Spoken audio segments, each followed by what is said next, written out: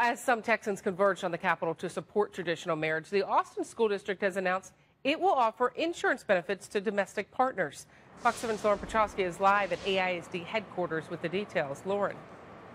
And we're talking about same-sex partners and heterosexual couples. Pflugerville ISD was the first district in Texas to announce that it would offer domestic partner benefits. And officials here at Austin ISD said that they've been working on this decision since before that announcement was made.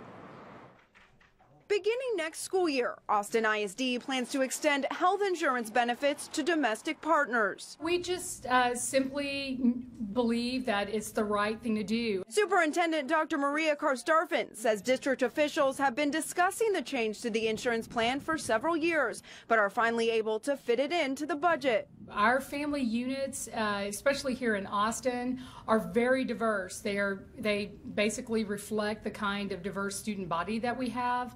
And therefore, we know our families need a diversity of choices within our insurance plans in order to serve them well as employees. She estimates a few hundred of the district's 12,000 employees will take advantage of the benefits, costing the district an additional $600,000. In making the decision, the district worked with Education Austin, which represents AISD employees. We believe it's important that everybody has an opportunity to health care. We don't believe that it matters who you love. It's that you can be healthy and productive and have opportunity for health care for everyone. Those who oppose offering domestic partner benefits say that it is against the Texas Defense of Marriage Act, which defines marriage as a union between one man and one woman. The Texas Constitution is very clear on this issue, that you cannot have something that's similar to marriage and try to do that and try to get government support.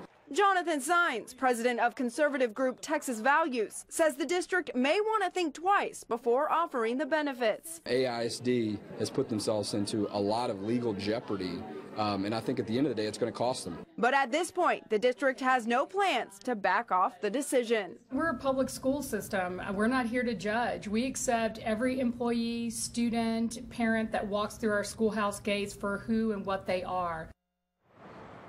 Now, State Representative Drew Springer has filed a bill to cut off health care funding for school districts that offer domestic partner benefits. He released a statement to Fox 7 saying House Bill 1568 is about protecting the Texas Constitution and ensuring that our education dollars go towards educating our kids. Also, the Texas Attorney General has been asked to issue a ruling on whether government entities can legally offer domestic partner benefits. That decision could come in May. The school board does not have to vote on this decision, but the board will have to vote on the final budget, which does include this, by August. Back to you.